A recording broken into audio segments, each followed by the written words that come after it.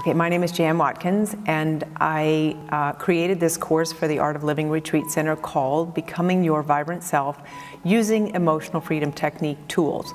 EFT is emotional freedom technique, and it's a simple tool which involves tapping on acupressure points. And it was pulled together or discovered by a psychologist in California in the late 90s when he realized he was studying acupressure and acupuncture and realized that there's a meridian system in the body, and each meridian corresponds with an organ. I teach EFT in huge settings, sometimes 30, 50 people. I do certification courses that last 4 days long, but this was a short, nice weekend retreat where people could learn how to get the essence of it quickly and learn how to use it effectively in their lives.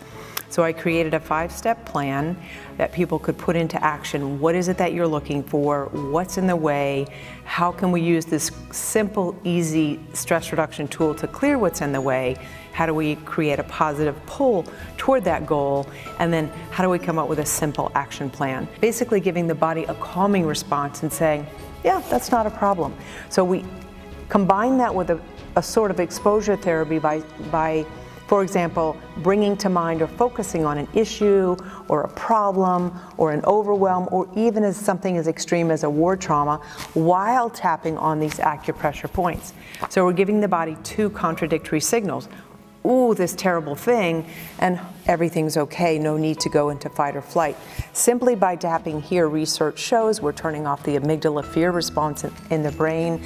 Our cortisol levels go down. We're able to stay more grounded in our body. So what that does is it keeps our frontal lobes working. It keeps our left brain online so we can make sense of something. We don't go into fight, flight, or freeze, basically.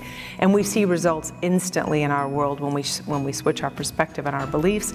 Things update and change instantly. It's almost as if we're going into the brain, reprogramming, and then all of a sudden our environment has to line up, chink, chink, chink, and things change. People act differently around us, different opportunities drop in our lap, and our path just opens up once we get out of our way.